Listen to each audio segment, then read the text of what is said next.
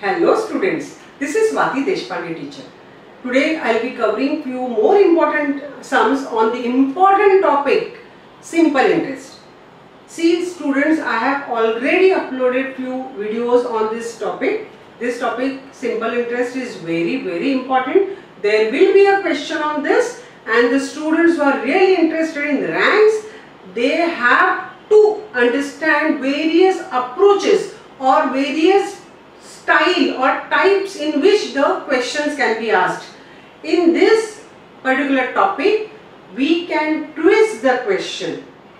It is based on formula, so it is not that difficult at all. Only thing is, as far as the reading part, you have to read the question properly. You have to give justice to each and every word given in that particular question. That wording in which the question is asked is very important. If you do not understand or misinterpret the question, your answer is bound to be wrong.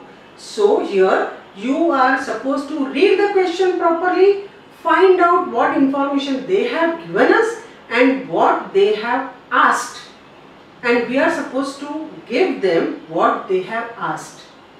Okay? So we will start with this, and the first question will appear on your screen.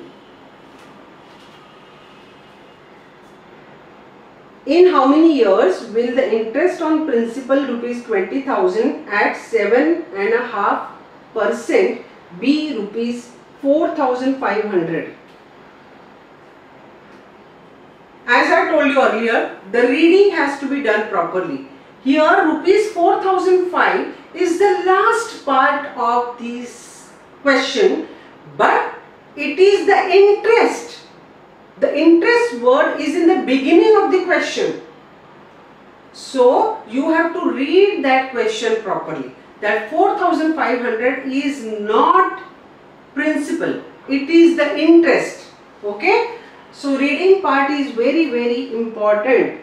In how many years means n is not given. N we need to find out. In how many years will the interest on principal 20,000 means P is 20,000. Okay. At 7.5%, rate is 7.5 means 7.5, or you can write as 7.5 means nothing can be done in the form of mixed fraction. So you have to convert this into improper fraction. 7 into 4, 7 into 2, 14, 14 plus 1, 15. So 15 upon 2. So you can write R as this or R as this. We will solve with both the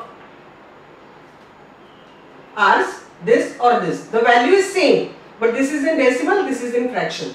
If you are comfortable doing with decimal, you can use this.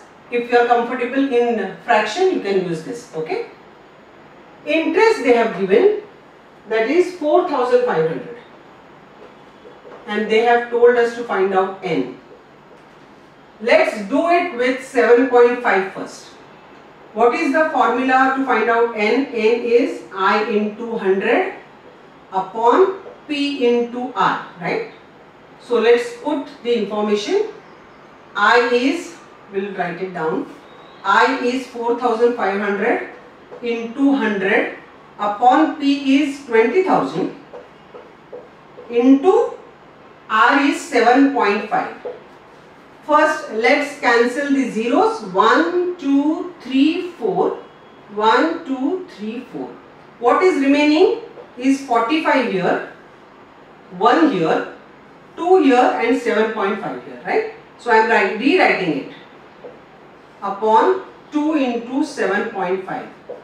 Now I don't want this decimal, so I am shifting this decimal to the right side by one place. So I am adding 0 here. So the value of this entire equation doesn't change. Whenever I shift the decimal to the right side, I have to add 0. If I am shifting it by only one place, 1 0. If I am shifting by 2 places, then 2 zeros. So here only one place, so 1 0. Now let's do it. I am again rewriting it so that don't get confused. Now it will look like this. Let's do it. 15 threes are 15 fives are, right? Then 5 ones are 5 twos are 10. Then this 2 ones are 2, 2 ones are 2. So what is remaining? 3, 1, 1, 1. So 3 into 1 upon 1 into 1. That is 3 upon 1 means 3. So answer is 3 years. Now we will do it with the help of this fraction. Again we will rewrite the formula for number of years, that is n. I is 4500 into 100 upon P is 20,000 into R is 15 upon 2. Now here there is upon and again upon. So when there is upon and upon, this extreme down portion or the denominator will go up. So it will look like this, 4500 into 100, and this 2 will go up with 100 and only 15 will remain down. Please be careful here. Now 1, 2, 3, 4, 4 zeros I am cancelling from top and bottom. Then 15 ones are 15, 15 threes are 45, 2 ones are 2, 2 ones are 2. Now what is remaining? 3, 1, 1, 1. So I am rewriting it here. So that is 3 upon 1 means 3 years. Whether we do it with the help of decimal or fraction, our answer won't change. Maths is such a subject, most of the times, I would say most of the times, you have multiple ways of arriving at answer. But every time if you do your calculations correctly, you will get the same answer. Okay, this is example of it. I am using this 7.5 and 15 upon 2. Still I am getting the same answer, right? Okay, चलो आगे बढ़ते हैं बच्चों लोग. Next question will appear on your screen. In how many years will the interest on rupees 25,000 at 10% be equal to the principal? In how many years means n we need to find out. How many years will the interest on rupees 25,000 means P is 25,000. Rate is 10 and interest will be equal to principal. Again students, here reading plays a very important role. You have to understand what they are trying to ask us. Okay, what are they saying? If you read the question properly, believe me, your half work is done, right? So here what are they saying? In how many years will the interest on rupees 25,000 at 10% be equal to the principal? Means they are saying interest is also equal to principal, that is 25,000. If you don't understand this, you won't be able to go ahead. And n they are telling us to find out. Now our job is very easy. What is the formula for n? I into 100 upon P into R. Just put the values. 25,000. I is how much? 25,000 into 100 upon R is again P is again 25,000. R is 10. Chalo, this 25,000 will go with this 25,000 entirely, and 1 0 will go with this 1 0. What is remaining? Only 10 upon 1. 10 upon 1 means 10. 10 years is the answer. Isn't it very easy? Only thing is reading the sum properly. Our job is done. Only thing is we have to use the formula. Correct? चलो आगे बढ़ते हैं. The interest on some principal for 2 years at a certain rate of interest is rupees 4,200. What will be the interest on half the principal for 5 years at the same rate of interest? See students, here interest is given, but principal is not given, rate is not given, certain rate, same principal, like that. Nothing in numerical form is given. No value of P or R is given, right? Only thing is interest is given and number of years is given. In these kinds of sums, students, you have to just use unitary method. Okay? चलो देखते हैं कैसे solve करना है. What have they given you? Interest. Interest is 4,200. This is for 2 years. 2 years. Right? Now they are asking, we don't know the principal. Still they are asking for half the principal for 5 years, what will be the interest if the rate of interest is same. That also they have not mentioned. What is the rate of interest? Very minimum information is given to you. For 2 years interest is this much on certain principal. If we have the principal with the same rate of interest for 5 years, what will be the interest? क्या करना है? Unitary method. 2 साल का दिया है, 1 साल का निकालेंगे. How to do that? 4,200 divided by 2, that is 2,100 for 1 year. Now how much period they are asking? 5 years. From 1 year, how to find out for 5 years? Multiply by 5. This is for 5 years, isn't it?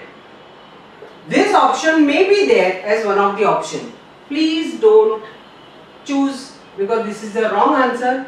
Why? Again, the reading part plays a vital role. They are asking for the half the principal. Here we are assuming same principal.